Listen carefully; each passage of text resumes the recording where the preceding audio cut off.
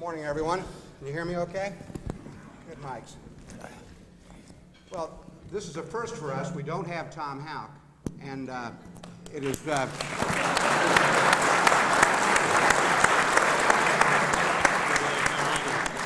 and that's unusual for a couple of reasons. Number one, we tend to be a little boring when we don't have Houck. As Rick Allen is fond of saying, he usually has to Scotch guard his jackets, so we won't have to do that today. I think what makes it most unusual is that this was a free meal. And I don't understand it. You know, what they always say about Tom Houck, waiter, there must be some mistake. There's a check on my table. I was thinking about inviting our old friend Doug Tieper up here to sit in for Houck. Their views are somewhat similar, but on the other hand, Tieper might be good and it would ruin Houck's gig, and I don't want to do that for him. We've been together too long. Just one thing in this gathering of distinguished businessmen, is there any effort here or any sentiment for taking up a collection to buy Guy Millner a jacket?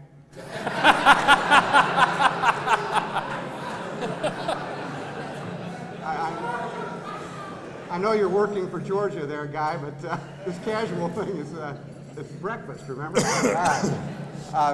Well, you all know what we do. We tend to try to disagree without being disagreeable. And since this is Cobb County and a bastion of free enterprise, I would also remind you that the Georgia Gang is seen on WAGA-TV Channel 5 at 11:30 on Sunday morning. Sponsorships available. So maybe it's good that Houck isn't here, right, Bill? Right. All right, I thought what we'd do this morning, because we'd like to engage you in the discussion too, I thought we'd start with kind of each of our own little overviews on the political scene, and we've done this before and we don't agree. But I want to start with you, Rick, and Jeff and Bill and I will reserve the right to interrupt you, badger you, and generally throw you off your feet. Is that all right? That's perfect, yeah. All right, the question I want to start with is basically this. Some of us think that the presidential election is over, that it ended on Labor Day, and I'd like you to volunteer your thoughts on that. Well, we've discussed it on the show a couple of times. Obviously, Clinton is way ahead. There was a survey of the states of the South at the New York Times, not the AJC, which isn't really covering the race, Jeff. But the New York Times put out last week, and Clinton holds a region-wide lead of 9 points over Dole. This is unprecedented. You have to go back to the days of Jimmy Carter to find a Democratic presidential candidate doing that well in the region. I think one possibility that we overlooked in our learned discussion of all of this in recent days is that Clinton could be in the process of losing to Saddam Hussein. I think that might be adequate to turn this thing around. My old friend Rogers Wade and I were just talking about the excellent job that Ambassador-designate Fowler is doing in making sure that American troops don't go to that part of the world and get killed.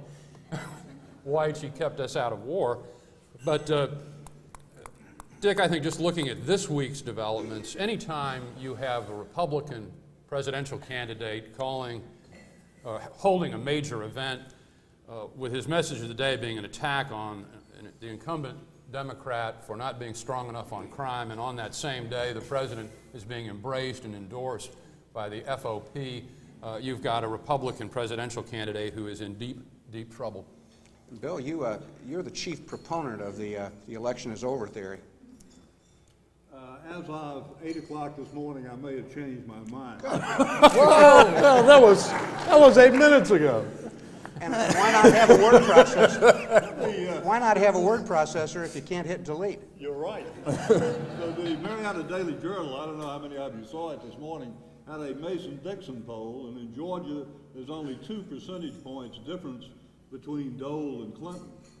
More important, Jerry Keene with the Christian Coalition, a man whom I doubted seriously earlier this summer, told me that Guy Millner would beat Johnny Isakson, and I said at that time, no way. This morning he told me that Bob Dole is going to take Georgia, and I believe him this night.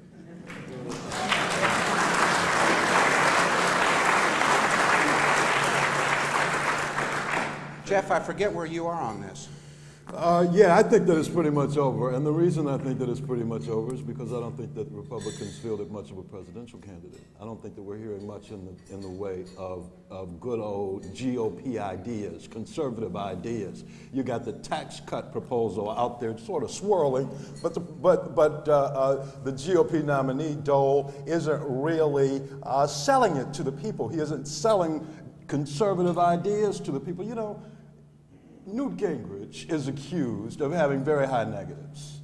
And it may be because the American people don't know him like we in this room know him. I mean, Dick and I used to sit down in the cafeteria at the AJC and hear all these wacky ideas come out of his head over a cup of coffee. And then write about them. But the fact of the matter is, no matter how high his negatives are, Newt right now would be a better presidential candidate than Bob Dole, because you'd have ideas out there. You'd have debate out there. You would have some interesting interplay going on that's just not there right now. I think that if Clinton wins, last time he won by a plurality. I mean, nobody's ever given this guy a mandate. If he wins, it's going to be by default. It's going to be because Republicans didn't field their strongest candidate. Can I just jump in? Because Please. Newt, and I realize where I'm sitting at the moment, but, and I'm a great admirer of his ideas, but he has managed to squander more political goodwill in 1 year than you would believe imaginable. If he were the Republican presidential candidate these days, his Secret Service detail would have to be the size of the 82nd Airborne. Well, they got people to do that. Well, you know, I think there's something to be considered about. Most of what my learned colleague said is true, particularly what Shipp said. I think there is a ray of hope here, but for the Republican side. But one of the problems Dole's got, and I think Jeff is reacting to it, is that Bob Dole and Jack Kemp are having to run against a press filter. I'm fascinated by the number of stories you see on Dole's tax cut plan. Almost none of them are straightforward expositions of it. They're all stories that say it can't be done, or interviews with people who say it can't be done. And so he's not getting any mileage out of the tax cut plan, which is a proven Republican issue. But I do think the polls have changed, and I'm not a polling expert. There are some here. I wish I understood it a little better, but just in the last 2 weeks, the thing has become like a 6 to 7 point race. And you're not seeing that in the national press, but it is there. ABC kissed it off the other night with about a 10-second thing on it. But remember this, as long as character is not an issue, I mean, Bill Clinton, most of you wouldn't have him in your homeowners association.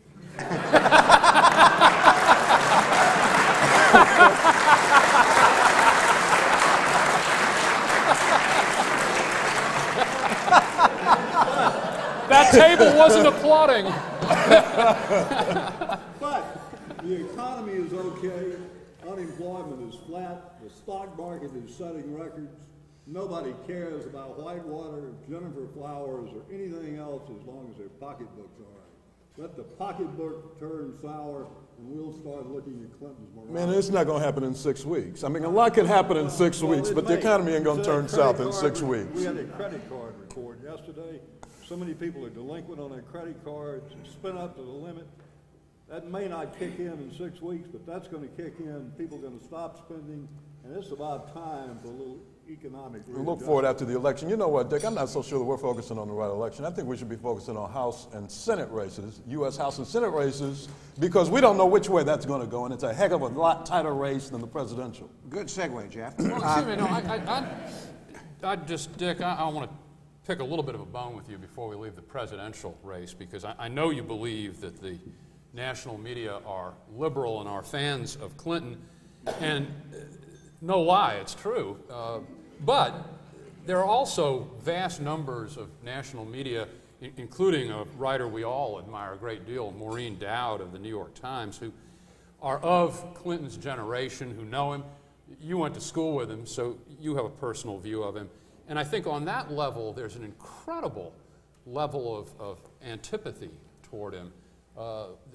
These are people his age, of his experience, who know that he's lying about a lot of things.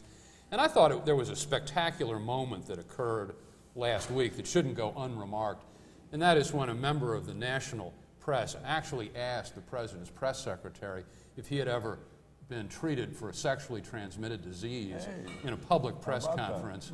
you know, if you think they're all out to really protect him. Long overdue, by the way.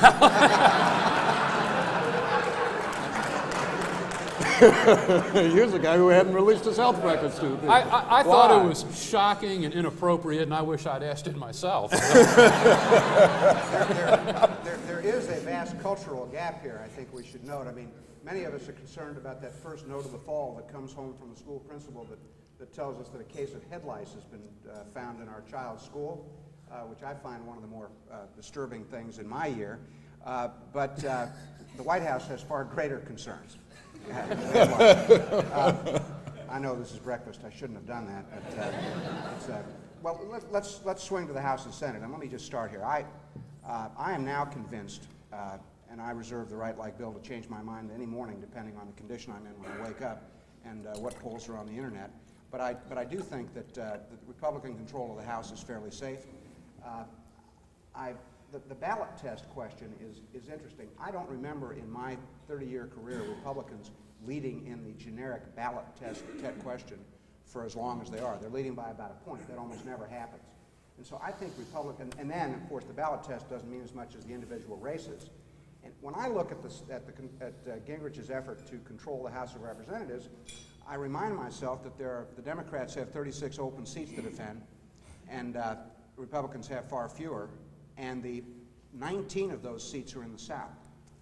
And we all know the trends here are just unavoidable. I don't see how the Democrats get control back. And I think the nation isn't ready for Speaker Gephardt or Mr. Bonnier as whip. But you have to remember this, to effectively control both houses, the Republicans or the Democrats must have 60 members in the Senate. And they have no chance of winning 60 members in the Senate.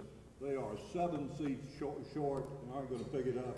They've got to pick up the Democrats in the House have got to pick up a net of 20 seats, and they have almost no chance of doing that. So you're going to pretty well have the same balance of power in the Congress that you have now. Well, Brother Bill, stay right with you for a minute. How would you assess the chances of the temp talent tycoon, Guy Millner? Zillionaire temp talent. Okay, Max Cleland, in my book, has put up the best television spots of the year, and maybe the best television spots I've seen in a long, long time. He's got a lot to work with.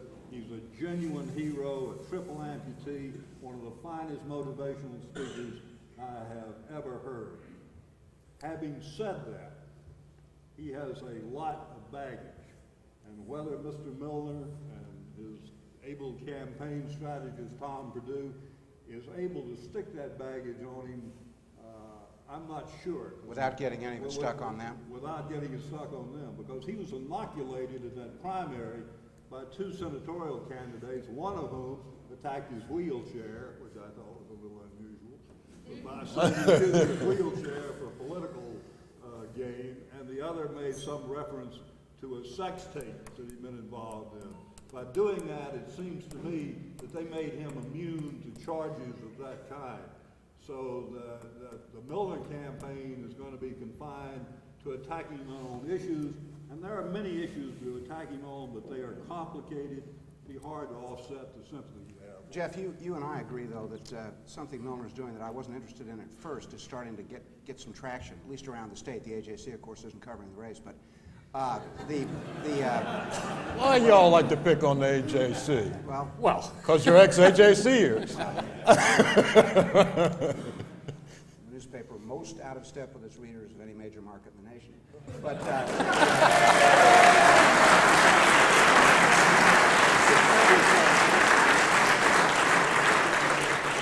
but I think Millner is smart to hammer at this issue of Cleland not wanting to appear in debates and forums, because, as Bill suggested, people don't know what Cleland stands for.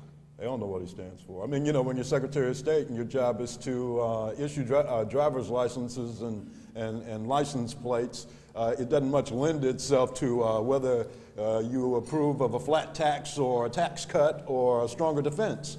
And Cleland hasn't gotten those views out there, and I think that he needs to get those views out there. One way, a good way, and an effective way, it seems to me, to do it would be to start engaging in some debates all across the state. In fact, After Mr. Millner won the runoff, Cleland's campaign wrote to the Millner campaign and said, right away, let's do this. Let's get some debates going. Debates will best serve the public. And then all of a sudden, he didn't want to debate. I think that it's unconscionable, it seems to me. It's a real disservice to the people of this state who want debates. One has been scheduled. It's like 8 or 9 days before the election. That's not enough. It's not enough time for people to make an informed decision here. They ought to be debating all over so that we can hear what the issues are in this campaign. Frankly, I don't think that we've heard enough of the issues from either side, the Republican side or the Democratic side. And we need to know where these people stand. The best way to do it is in debates. Rick, you don't agree with me on that. You think Cleland can skate through, do you? Well, just a couple of observations. First of all, through, excuse me. Well, I wanted to get my licks in on the newspaper. I think they're doing a brilliant job of putting out a newspaper for people who don't read. I'm used to it, folks. They do it all the time. They do it all day long. Apropos of nothing, my all-time favorite as they stepped into their new graphic era was a small map on the front page of the morning rag that said Atlanta. It said over here, it said Los Angeles, and over here it said Atlanta. And it said, "You are here." Thanks for that. Which way was the arrow pointing? The arrow points only one way, to the left. One way.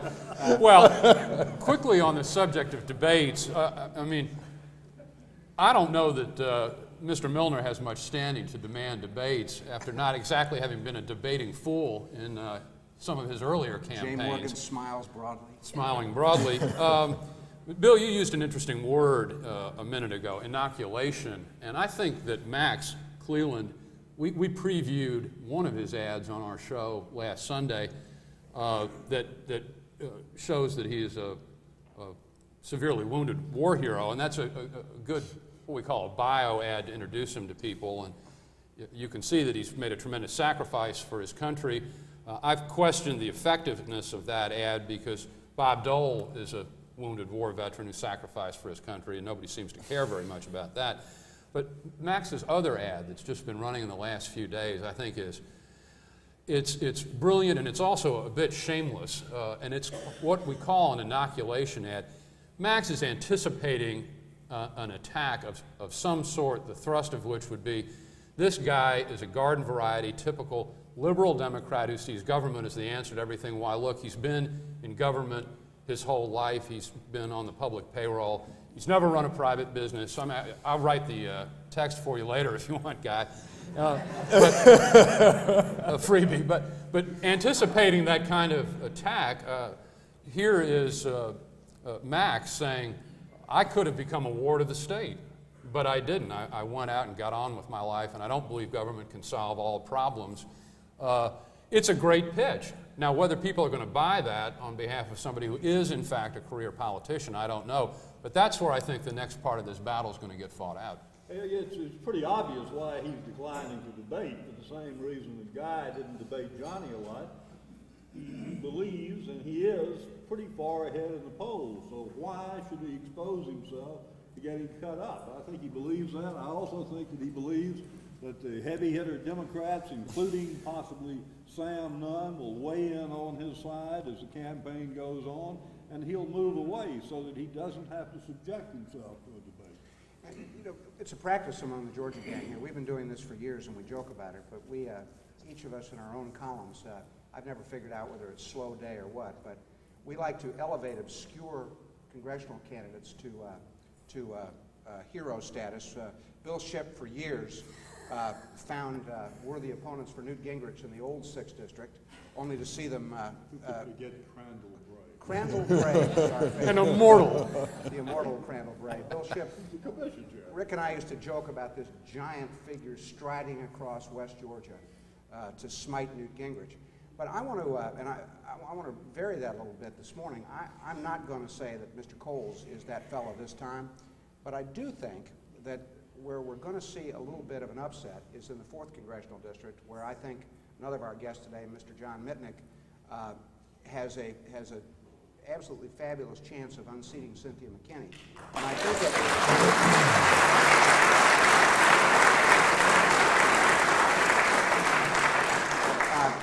column about it for this week. It's interesting. I live in a part of the 4th District that currently is in the 6th District. And I call that the whiplash part of the 4th. And I know in my neighborhood association this summer, every couple of days somebody would come up to me and say, God dang, are we in the 4th District? And you'd say, yep. And you'd see those people rushing out to find where they could get a Mitnick bumper sticker. So I think John has some polling information that shows among voters who are tuned into the race and who have a real voting history, he's got a slight lead. Overall, I think John trails in the general public opinion test. But Bill, what we don't really know in the 4th District is it's going to be it's a big turnout question. Black turnout was huge in the Democratic primary. The black turnout and the female turnout in the Democratic primary was huge, and for a couple of reasons. Not only was Cynthia McKinney on the ticket, but Leanna Levitan was on the ticket also, and that helped motivate the women vote. That district is a Democratic district. It has a 35% black vote. Not anymore. It has a huge white liberal vote. So a district has Doug Teeper. A district that has It's a Democratic district. You rest your case. Rest the case, there it is. But you have another problem there. Much of that white liberal vote is centered around Emory. Much of it is Jewish. Cynthia McKinney has kind of played footsie with Farrakhan. She scares a lot of people, a lot of white people, a lot of white Jewish people.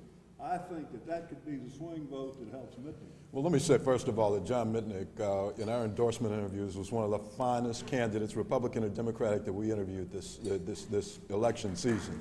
Just hands down. John Mitnick came prepared, and it's always good to see somebody who's offering themselves for public office be prepared for that office, and we think that he's completely prepared, and we endorsed him, of course. So how's that for the Journal? We being the Journal. Well, you know, I can't speak for that other paper. That said, you know, when they told us that district was 30% black or 35% black, what they were looking at was 1990 census figures, and it is now almost 1997. And let me tell you, there's been a lot of movement. There's been a lot of movement out. White families going to Gwinnett and to Cobb, and there's been a lot of movement in. Black families coming from around the nation and from around the metro area. It ain't 30 to 35% black anymore. It's a heck of a lot blacker than that. Cynthia McKinney's a strong draw. Everybody's going to go to the polls to vote for Bill Clinton in that district, I think, and they're going to just pull that Democratic ticket. So this is not a no-brainer for John Mitnick, and I think that he's well aware of it. But it's a test. It's a crucial test, because we've been lied to for a long time. And the lie has been that whites will not vote for a black in a congressional district, in a congressional campaign.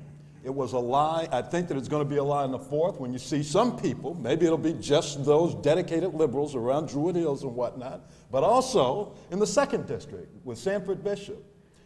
Going to see the test whether or not white Georgians will vote for a black candidate, and it seems to me that they might give them the margin in John's district, and it seems to me that Bishop, who's moderated, who's served those people well in the 2nd District, farmers, peanut industry, and others, is going to do well there with his constituents.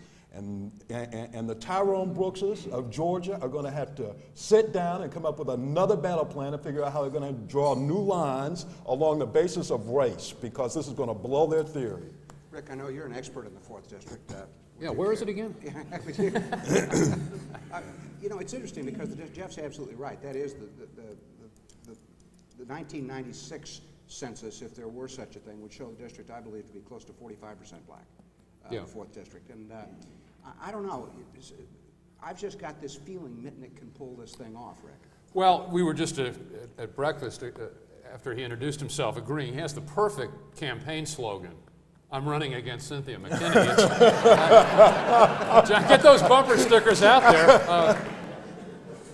Let me do a little quick piece of history that inspired by Jeff's observations. The last time Andy Young ran for Congress in the 5th, he got 38% of the white vote.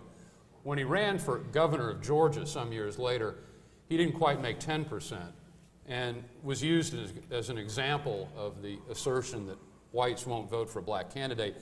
I believe what had happened to Andy Young in the interim is that he'd become associated with a liberal or black, quote unquote, political agenda. And I think that's the issue with Cynthia McKinney. She is an attractive candidate. She's friendly and unthreatening when you meet her. You have to be told that she stands for certain things to get a little bit nervous about her and think, whoa, this is a liberal, almost radical figure. The fact that she has been militant, Dick, in trying to hold on to her district, I don't believe is held against her, because I think it's expected of all politicians, because people are bored with and somewhat appalled by redistricting. It's sausage being made. So the mere fact that she wants a majority black district, I don't think makes her unacceptable in the eyes of the voters. Mitnick's going to have to go out and make the case, and I don't believe it's been made yet, that she's a bomb thrower. And if that happens, then I think the things that you're talking about could come true. Otherwise, Cynthia's going back to Congress. Final thought here. I want to open it up here. Let's open it up to these microphones, or just shout. I don't, whatever issues you all want to discuss. Yes, sir. Yes, I'm Bert Law from the Citizen, physician here in Georgia, and I've had a real problem. One thing, I really enjoy the Georgia game. I think Georgia is great to be able to see that all over, especially I miss Mr. Howard, because I think he really adds a certain element that's not here today. Regarding the presidential debates, though, I feel that if one looks at the health care issue, there is no debate between the Republicans and Democrats or between Dole and Clinton. If you take the portability issue alone and ask the question, who should own health insurance?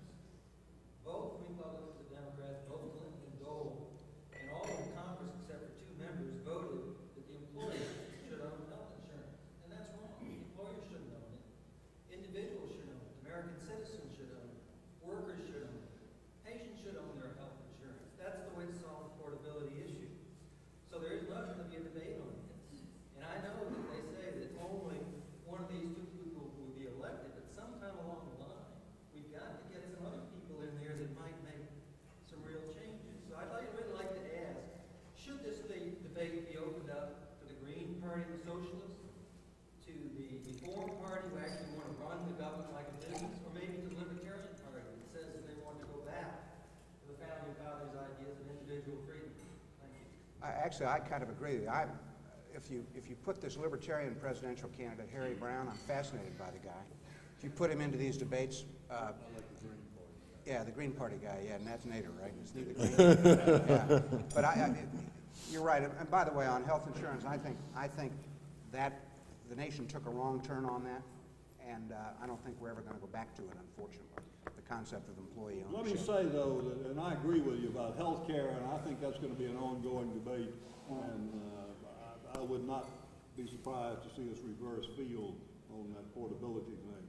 But the purpose of the presidential debates, as I see them and as I understand them, is to pit the people who are likely to be elected. Well, come November, either Bob Dole or Bill Clinton is going to get enough votes to be the next president. Ross Perot is not, neither is Ralph Nader. So if you look at the debates as a contest between the 2 candidates, I think the right decision has been made. Having said that, though, I'm not sure exactly what purpose the debates serve anymore. We've got so many spin doctors and consultants that it turns out to be a test of glibness and how well a candidate can remember the lines that was put in his ear by some consultant. So I'm not quite sure what they serve. If you look at the audience is diminishing since the days of the Nixon-Kennedy debate, and I don't think in the long run they make a lot of difference. Boy, I couldn't disagree with you more. You want to disagree more? Well, yeah, I'll disagree with that. I mean, Bob Dole was sitting watching TV 20 years ago when the guy at the head of his ticket, Jerry Ford, tried to free Eastern Europe. Well, and more recently, Bill, I think we all remember when Ronald Reagan wandered off down the Pacific Coast Highway in a debate, and for a brief time there, it seemed that an impregnable lead might actually be in some doubt. But he beat Carter in the long run with one short piece of glibness in which he said, "There he goes again." Yeah. There you go again, That Shipp. is all anybody remembers about that debate. Yeah, no, I don't disagree with that part of it, but I think these debates are useful, and I want to make a quick point that I think there's a reason that Ross Perot is way down in the polls and not being taken nearly as seriously, aside from the fact that he's obnoxious and nobody likes listening to him anymore. And that is that the American people the voters love to complain about gridlock, but I think in a way they sort of like the idea in this particular election cycle. They see Clinton headed for apparent re-election. They're going to re-elect him. There's a certain terror in the idea of a Bill Clinton with 4 years to operate without having to face the voters again. People aren't exactly sure what will jump out of the box if that happens. One way of preventing mischief is to have a Republican Congress that will act as a brake on him and not get anything done. And I think one reason people have a renewed appreciation of gridlock is the very health care debate that took place when we got a glimpse of the idea of the president's wife refashioning and putting government in charge of a sixth of the American economy, and said, whoa, that is too big a step to undertake. Let's draw back and not do anything quite that rash. So I think there's a reason that Perot is down as far as he is in the polls, and that's it. Well, I think, Bill, let me disagree with you, because something is telling me this year that the public is not really engaged in this election yet. And I think the debates, there's something going on with the way we absorb political information in media right now, and I'm not astute enough to fully analyze it, but I think that these debates are going to mark the start of the public's real focus on the race. That gives Dole a chance at that point to set up the head-to-head comparison. The guy you wouldn't elect treasurer of your home. It was a comparison of show people. And Bill Clinton beats Bob Dole by a mile as a showman. That's right. Look, there is an element of entertainment in it. Well, people tell us when we are really going at it, and we got Houck here, and Shipp is throwing his notebook at him as he had done in the past. Folks say, we love those shows, and our producers are in the back screaming at us, saying, nobody can understand what you're saying. You're all talking at the same time. Those are the ones that people like. There's an entertainment value associated to it. There isn't a campaign. This one is boring. It's just that simple, because ideas aren't getting out there. And that's why people aren't engaged in it. They're not hearing any ideas from the Republicans. The Democrat is skating, and Perot is he's yesterday's meat. He was from 4 years ago. Nobody cares anymore about Perot. But I think that we need those debates. When Bernie Shaw asked Dukakis what he would do if his wife was raped, this gets the juices flowing. Everybody's sitting on the edge of their seat waiting for this guy to respond. What's he going to say? Those are the kinds of issues that we need to get into, whether they're personal, whether they're policy, whatever. They got to be out there. This time, not yet. They're not there. We don't have the best people running. Jack Kemp endorsed somebody else, remember? Steve Forbes. Jack Kemp should be at the front of this ticket, not Bob Dole.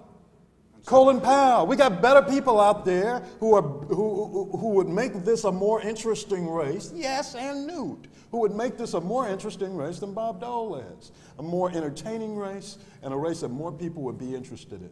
All right, we got any more questions? Can I just add a footnote that I just think is so fun, because I was at CNN back in 1988 when Shaw was preparing for that debate, and the night before, he sat down with all the officials, the League of Women Voters, and some network folks and the other panelists, and they said, well, you got the first question, what are you going to ask?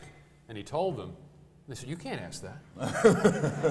Bernie, for those of you who know, is an ex-Marine and a very focused individual and not easily dissuaded once he gets something on his mind. He said, yeah, I'm going to ask it. He said, you can't. It's inappropriate.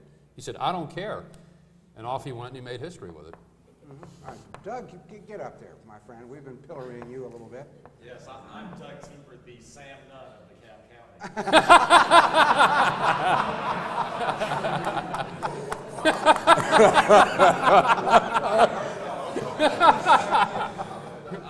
I want to ask you about a hot rumor that is gaining great currency, and that rumor is that when and if Bill Clinton gets reelected, that the great governor of Georgia, Zell Miller, will leave Georgia and become possibly Secretary of Education, leaving in the middle of his term.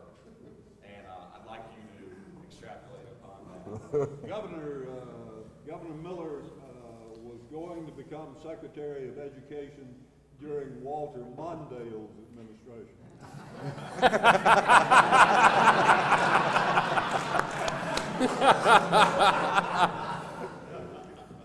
That didn't work out.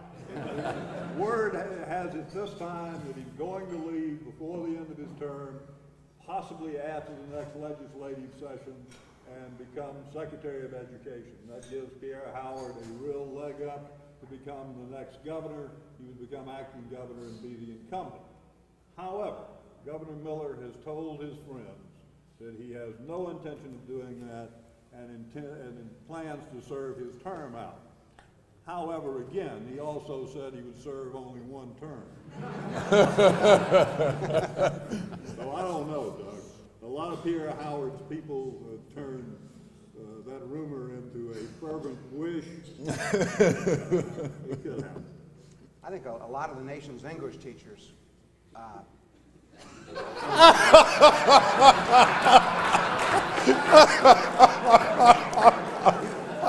all those per people. There's this great debate about whether you teach whole language or phonics. If you teach phonics, Zell Miller was Secretary of Education. Per people just wouldn't understand it. Yeah, back here, yeah. At least he's written books, Dick. We have had some governors of the state who don't read books. Well, but, can I quote my favorite Georgia governor of all time, Joe Frank Harris, who always said, "We was always in favor of a quality basic education." Go ahead, Rick. I don't like it. The soft money that the DNC and the unions have been spending making mockery of it is opposed. What do you think about the idea of getting rid of the capital contributions and just simply making sure that there's full and complete disclosure? That's exactly what I'm for, but it'll never happen. Anybody have a thought on that? Well, remember PACs. Remember, everybody says PACs are the worst things that have happened. Remember why we have PACs. PACs were instituted as reform to stop corporations from directly giving to candidates. The only way we're going to ever have candidate reform is to limit the duration of the campaigns and to put caps on spending. No incumbent is going to approve of that. I'm with you, Dick. I like unfettered giving and complete and full disclosure. And I'd also like to see the Supreme Court reverse itself and say that individuals cannot give massive buckets of their millions to their own campaigns. See, Millner's already gone to spend another $1 million or $2 million, but we'd save him a little bit of money. It seems to me if a man or a woman gives money to themselves, I think that's evidence that they have faith in what they're doing. I don't know what that is. Yeah, I agree. Teresa, Christina. I'd rather see the reverse, and I think that would be more likely for the Supreme Court to say, well, we made a mistake in the Buckley decision. We shouldn't have said only Mr. Buckley and like millionaires can give large amounts to their own campaigns, but anybody can give money to any campaign if that's where they want to do their free speech. And I think that would help level the playing field. I agree. I think that money is and should be the mother's milk of politics, because our side has more of it.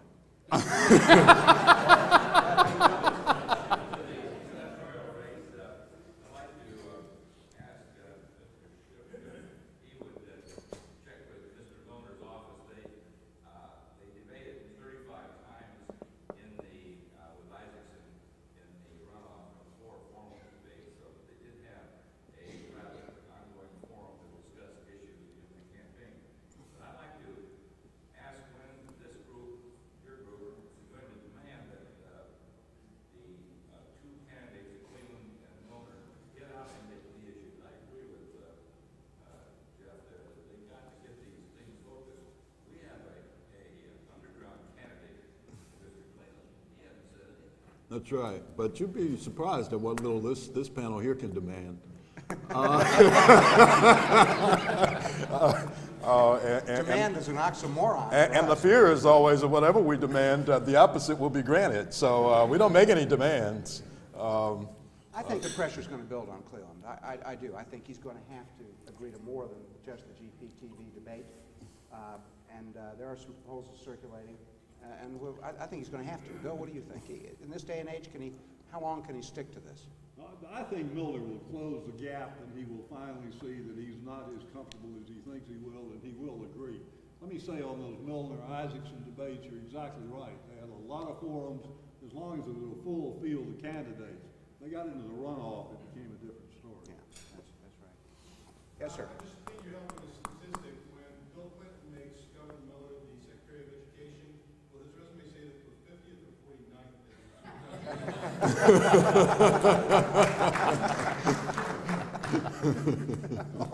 Thank God for Mississippi, I believe. Appropriate to say at this point. Richard Guthman, as I live and breathe. Where you been? Could I change your train of thought? Absolutely. Probably not. You can. From this year's election to 1997, in which there will be city elections, city of Atlanta elections. And if you still believe that Atlanta is the economic engine of the area and its politics and its governance mean something, you may disagree with that. And if so, I appreciate hearing about that. Give us your views on mayoral race and how that's likely to play out in 1997. You know, how much time we... Well, It's so I early. think Marvin Arrington, who's the president of the city council now, is going to launch a very formidable campaign. I think Bill Campbell has all kinds of problems.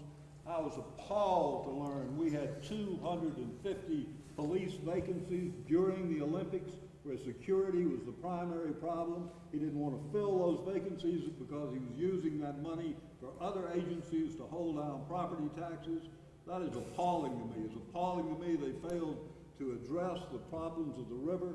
I think this is going to be a good campaign, and it's a very important campaign for all of us out here in the suburbs, because Atlanta continues to be the economic engine. The region continues to be the economic engine for the state. We got a couple things going from us. I'm from Detroit, where a suburban community called East Detroit changed its name to East Point because they didn't want to be associated with Detroit.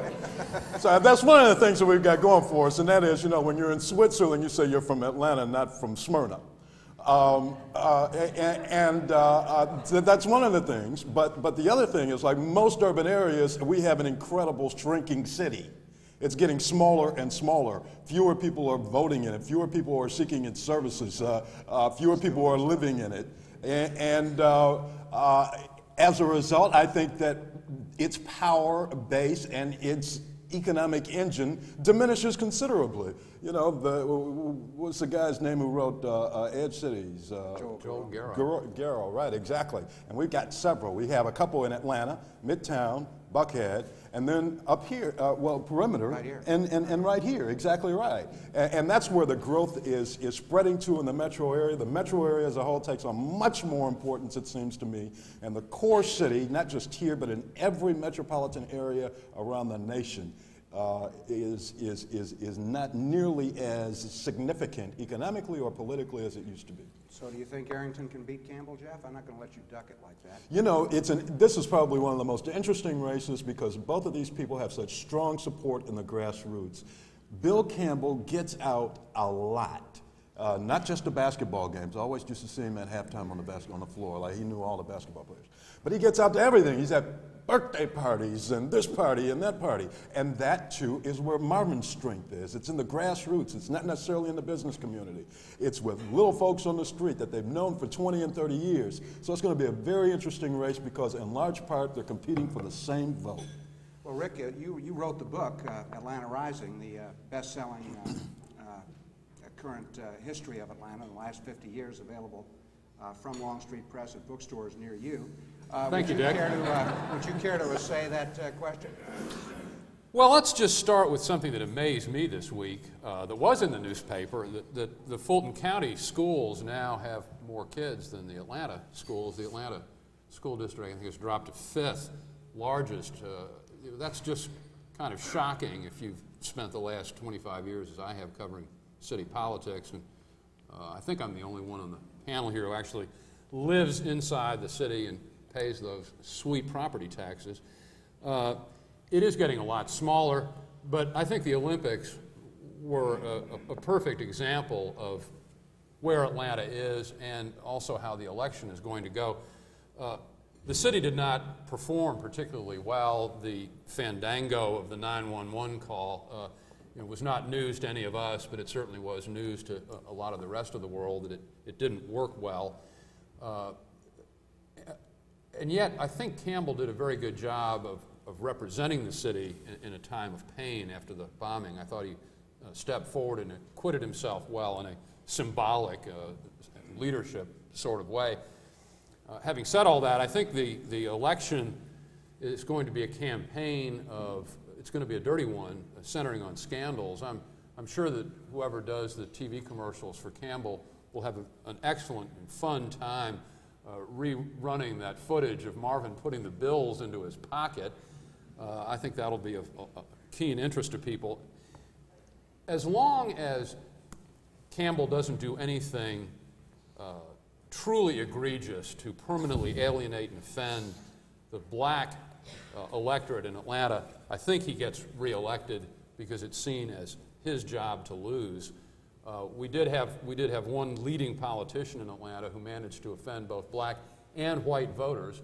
That was Michael Lomax. It can be done, and sometimes,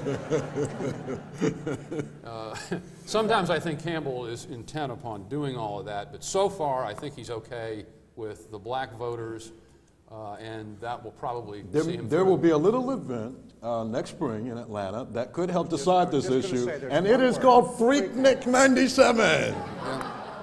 Yeah, Arrington's strength could rise depending on how many carloads of kids come in here to do the Tupac Shakur, whatever thing they do.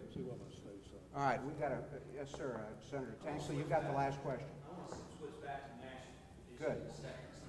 And I want to try to be as nonpartisan as I can, understand. Sure, Charlie. We had talked a bit about Medicare, Medicaid, Social Security, old age survivors. Thank you. Both those parts of that fund. We spent $250 million on national defense, and we generally provide security for advanced, wealthy, industrialized countries in Europe and Asia. All this stuff has to do with the budget and financial crisis. We hadn't talked about it a second. When our candidates talk about it, they either try to scare old people or argue who's going to increase it 27% or 37%. I've had someone who served 25 years in the Senate, U.S. Senate, tell me without blinking an eye that none of this is going to be corrected through the democratic process. And I want to know what you think about whether it is or isn't, and if so, how are we going to do it if we don't ever talk about it? Well, Charlie, let me take a whack at that because Gingrich's abysmal standing nationally in the polls is largely the result. I mean, sure, he made a lot of his problems himself, but it's largely the result of his and the Republicans' good faith efforts to try to correct some of that ominous financial cloud that's out there. And I think that's right. I think they're scared to death of it now. And Gingrich, twice in his career, has tried to do things like that. Early in his career in Congress, he actually talked out loud about different ways of handling Social Security, and he was almost defeated for re-election. And this time, he took a straightforward run at the Medicare and Medicaid business, and look what he's gotten for it. I think that it's only going to be nipped at the margins, no matter who's elected. And I don't think that the ongoing crisis gets resolved. I think it has to reach real crisis proportion, in which we have to say the non-existent trust fund is going bankrupt next week, and then we'll move to solve it, and before then we will not, because and Dick is absolutely right. Gingrich is down in the polls, and Dole is losing primarily because old folks, old women, if you will, were frightened of these people. The gender gap, if you look at it very closely, comes in older women who are looking to Medicare and Social Security, and the Republicans have scared them, and the Democrats have reinforced it. You know, more young people believe there are UFOs than believe that they'll get Social Security. And so I think that this is one of the reasons why people have tuned out, because politicians are not focusing on the real meaty issues like the one that you just brought up. Medicaid, Medicare, these incredibly increasing, expanding bureaucracies and programs. I mean, Medicare is out of sight. It's unbelievable. Social Security ain't going to be here. I have to pay into that thing for the next 24 years, and it'll, you know, by then the retirement age will probably be 85. Make it 34 years. I mean, it's crazy, and we're not talking about it. And who doesn't, with half a brain, know that we're not talking about it? The electorate knows. They know that these issues are out there and that they're not being broached by anybody, and that when they are broached, somebody's head gets chopped off and you never see them again. It's not just that, it's with everything. We had a kid in New York City, I believe, who died from starvation. She was 4 years old, weighed 15 pounds. Her mother was pregnant with the 9th. She was on welfare. Where are these issues being talked about? Newt Gingrich talked about orphanages, got his head chopped off. We can't talk about issues. And knowing that we're not going to talk about real issues, people tune out. And that's where we are. I think it's a hell of a problem, and we need to solve it. We need to get back to some of these, instead of a crisis a week away and going bankrupt in a week, we need to you know, sort of cut some of this stuff off at the head. Last thought on that, Rick? Well, let me follow that eloquent statement with something glib and silly. I would just point out that when you look in the memorial in Washington, it doesn't say Abe Lincoln, he balanced the budget. It doesn't say George Washington, he projected the budget well into the next fiscal year. I think the problem with it, Charlie, is they are talking about these things, but it's all very abstract. It deals with the economy off into the future. The temptation to attack on both sides through fear tactics for immediate political gain are great. It's easy to scare people because it is scary, and while I think Jeff is right about what ought to be, I think Bill is right about what is, and that is that it will take a crisis because in the interim, the prospect of giving Americans bad-tasting medicine for a disease they don't think they have yet is just not going to happen. All right, well, this is a very productive group, and we don't want to have you all too late to your part in restoring the economic health of the country. So we'll leave you with two thoughts from the Georgia gang. This is not a demand; it's just a suggestion. At 11:30 on Sunday morning, you are allowed to skip church. We give you a dispensation if you're allowed to watch us, and because I know most of you cannot program a VCR. Tell that most of you face the blinking light more often than not. And finally, we'll leave you with the motto of the Georgia gang, and that is this: always be kind to your children, because they're the ones who pick the nursing home.